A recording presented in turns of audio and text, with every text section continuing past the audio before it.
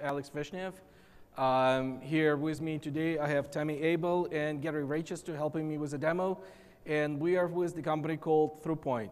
I'm going to give you a little bit information about Thrupoint, not too much to bore you to death, but just a few statements so you can understand where we're coming from and what type of demonstration we'll be providing today.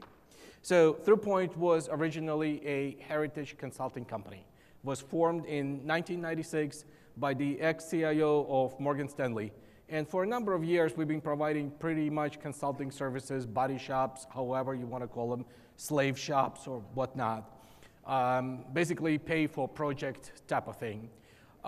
In 2010, we acquired a company from Avaya called Ubiquity. Ubiquity is an old company. I remember when I was still working with SIP World, there was a number of companies working on SIP application servers, SIP stacks, and so forth. And most of them got acquired, and so did Ubiquity. So we purchased Ubiquity and started to build application infrastructure based on SIP servlets targeted for large financial institutions. The SIP world is actually, the technology itself progressed quite rapidly for us. In about a year and a half, we started to look at WebRTC. Knowing it was just a baby about a year and a half ago, we started slowly, and obviously just showed something very simple, right? You know, what is the simple application of WebRTC? Video-to-video call, peer-to-peer, right? You know, simple, right?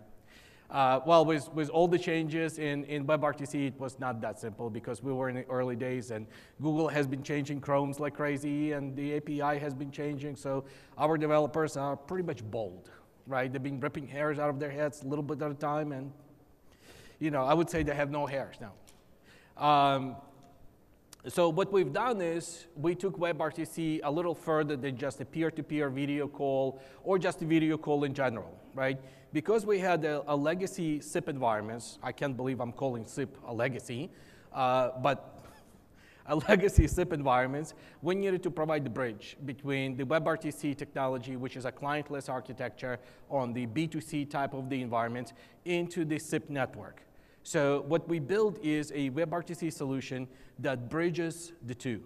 It allows you to create calls from WebRTC session and output the calls into the SIP environment, or peer-to-peer if you have clients registered as a WebRTC clients. Not only did we do video calls, we also extended it to IM and presence, because not only the IM and presence as we know them in legacy world, but also peer-to-peer IM and presence. We also interface to Link or CUPS or any other XMPP-based IM and presence services. So what we're going to show you today is a demonstration of 3 different devices, basically showing you the full power of the WebRTC, a clientless mode architecture, no matter which device you're using. So we're going to use the iPad device, we're going to use a Chrome browser on my Mac, and we're going to use a Chrome browser on a PC to demonstrate the flexibility. We're going to start with Tammy holding the iPad. Let me get out of the way or she'll slap me silly. We're going to show the WebRTC sharing the application between peers. So Tammy is going to start with this particular application. It's a simple banking application of figuring out the loans, right? Well, who doesn't know the loans?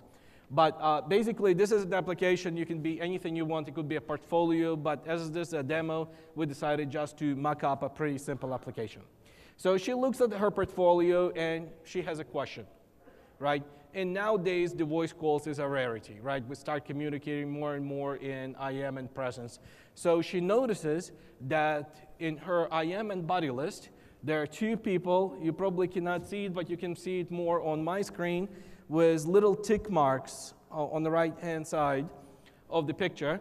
And that's showing them the presence of the people online at the same time. So she sees her favorite financial advisor, and she says, I'm going to IM that financial advisor and ask him the question of what the heck is going on in my portfolio.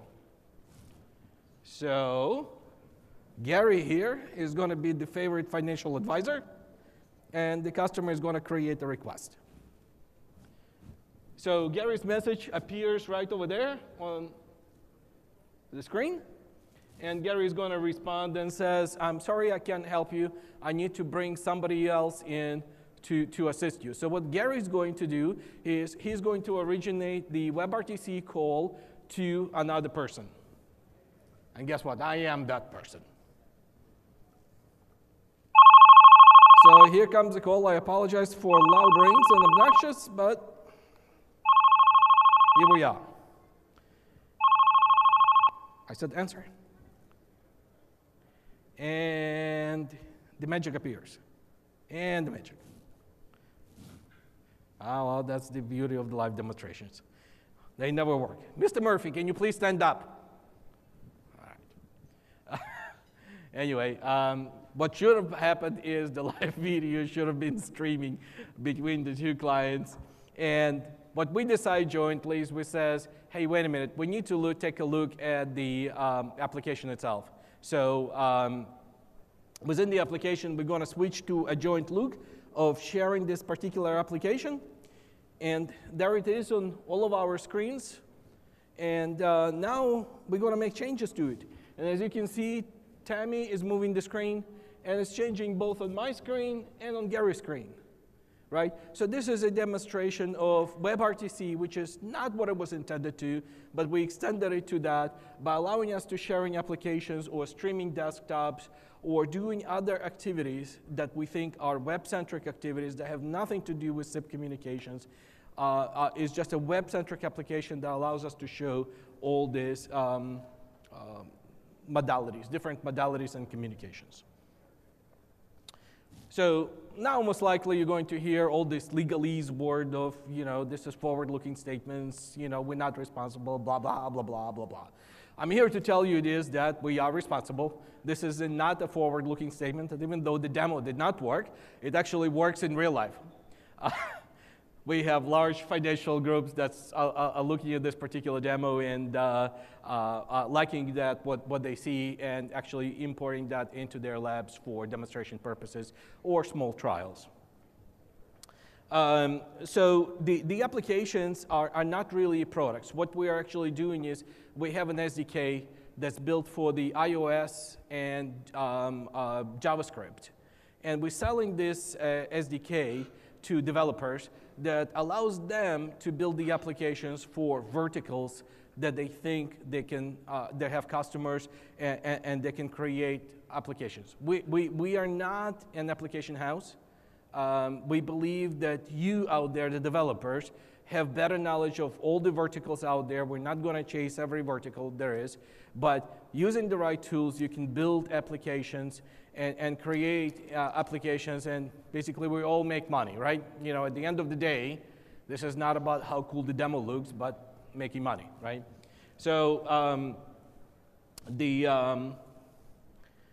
SDK, as I mentioned before, allows the developers not only create a web-centric application, but also mash up the application with the traditional SIP infrastructure. So we can actually make the call from a WebRTC client to a video asset, a Cisco video asset, or allowing you to have a transcoded video between VP8 and H.264 bidirectionally. So you can have a call centers where the agents still have video assets sitting behind EX60 or EX90 or 9971, and have the clientless architecture that allows you to basically establish the communication. And finally, just wanted you to show, come up. There is a program that we call Juice, where we invite all of the developers to participate and go to our site, look at the documentation, download the SDK, try it, and see how it works. Well, thank you very much.